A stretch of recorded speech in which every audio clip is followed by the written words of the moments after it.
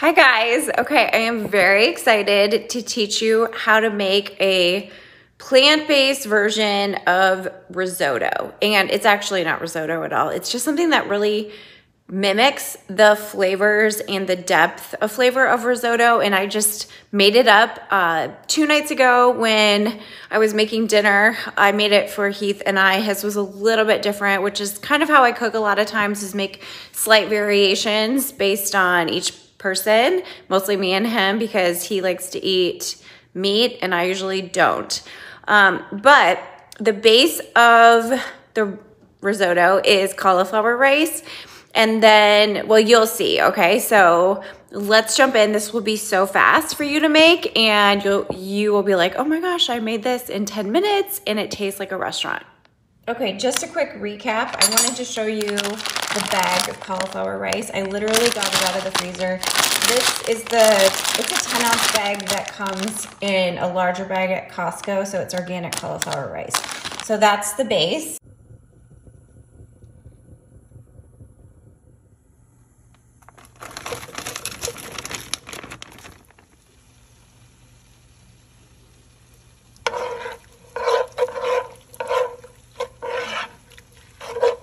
And I have my pan over here. You can see it's chilling, cooling. It's not chilling, it's just cooling off. And then I cooked it in some vegetable broth. This is just organic, low sodium, another Costco deal. We added the organic frozen butternut squash. Again, none of these were thought out, so we're just doing shortcuts all the way across town here. So I'm just going to scoop this in. And usually I don't do this in the bowl that I'm gonna plate in, just because it doesn't turn out as pretty, but you guys can just watch this one.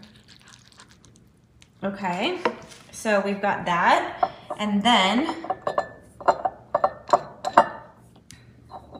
to give it a little more depth, we're gonna drizzle coconut aminos all across. You could also put this in the pan as it cooks, you know, drizzle coconut aminos in if you want to. And then the magical part to finish, the very last thing is this, and this is not cheese. Well, it's vegan cheese. And this again is Violife, one of my very favorite brands of all things vegan cheese. So you could again take the heat down and then fold some of this into your cauliflower rice and butternut squash in your pan, fold it in, and then put more on top. That might be nice. But otherwise, you simply can do it like this and then just fold it in. So again, this is why your plate's gonna get messy. It's not gonna look Instagram worthy. You're gonna have to wipe it off. So, but this is it. It's so simple. Simply cauliflower, butternut squash, the vegan parm, a little salt, and coconut aminos. That is it. Oh, and the vegetable broth, right?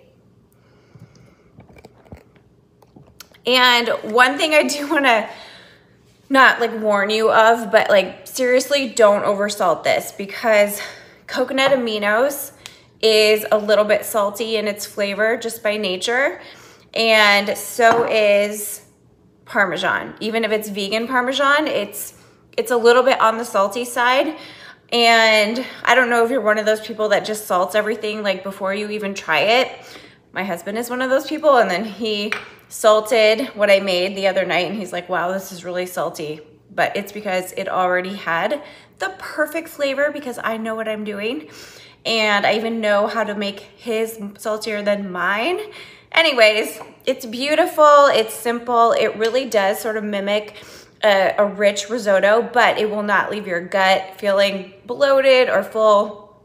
It works really well with all the processes of your body and is a simple, quick, gorgeous plant-based meal. So I hope you guys try it out and enjoy. If you do, tell me in the comments below.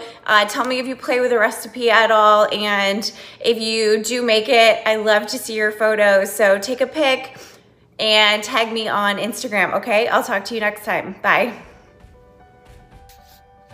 Hey guys, just a reminder to check the box below this video. I made you a really cool PDF that teaches you exactly how to put foods together for basic, simple food combining. So it goes over all the food groups and gives you clarity on everything that I've been covering in these past group of videos. So go grab that, check it out, and I'll talk to you next time. Bye.